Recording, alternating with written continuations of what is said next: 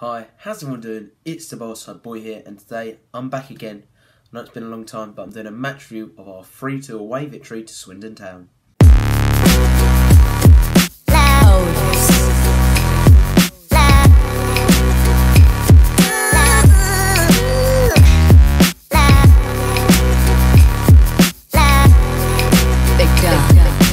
Well, I've taken another break, but I'm back. I had a couple of mocks I had to do for in practice for GCSEs, and so I need to be revising. But I'm now going to be back on my videos until probably about May time, until I'll have to take another break. Thankfully, the football season ends, but I'm back, and what a win away to Swindon.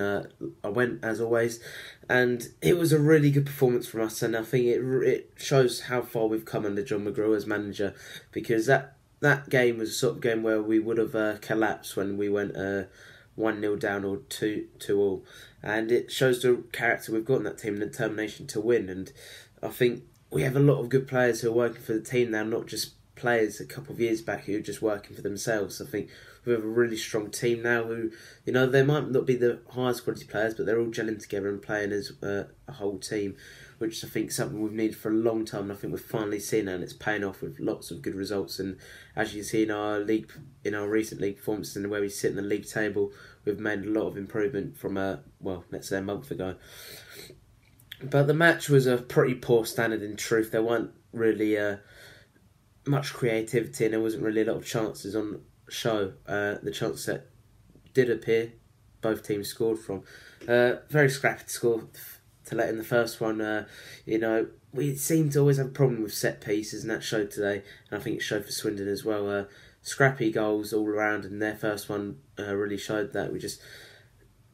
Everyone got attracted to the ball and left a free man in the box to put it away. Luckily, just before half-time, which I think it was a crucial moment in that game, Frank Kent equalised for us. I think if we went in at 1-0 down, it would have been a completely different game, but going in at 1-1, it really puts us in a good position and gives us all the momentum. And I think, Frank Kent's really improved in recent weeks. He's had to step up a lot, and he's really starting to show himself. And especially when he had to play with 4 at the back there, of course, the presence of Ryan Innish is a loss. But thankfully, we managed to deal with that. I know we let in 2, but it didn't look too shaky with the Kent and Eastman partnership. And I think them two really did well on Friday night.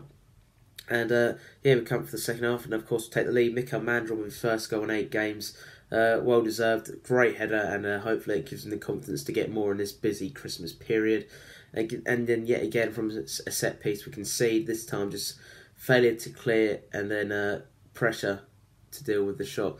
I think everyone was a bit asleep, and we were all still stuck in the box marking our men while that guy could fire it in for 2-2, and then the bounce back ability was there. Sammy Smollett's 2 minutes later getting the goal. Clinical finish for his 10th of the season, and he's really starting to be a star player for this team with his 10 goals he's already got, which is more than he has in the last 70 appearances. So he's really starting to show his value, Sammy, and hopefully we don't lose him in January. But we're looking good going into this Christmas period. We've probably got an easier run of games compared to most teams: Port Vale, Crawley, Chesterfield and Cambridge, and I think we could win them all, but of course it's the Christmas period, anything can happen. But we're going in with good confidence, and I think we've got a really strong team. Most of our players come back from injury. It's always good to have them back, and I can't wait for our Ryan to be back. So things are looking good. We're on the up, and the playoffs are looking very possible, and maybe even top 3, with teams starting to make a big push now as we head into the Christmas period, where you can pick up a lot of points, of course. But if you did enjoy the video today, please leave a like, please subscribe, and I'll be back with another video very soon. Bye.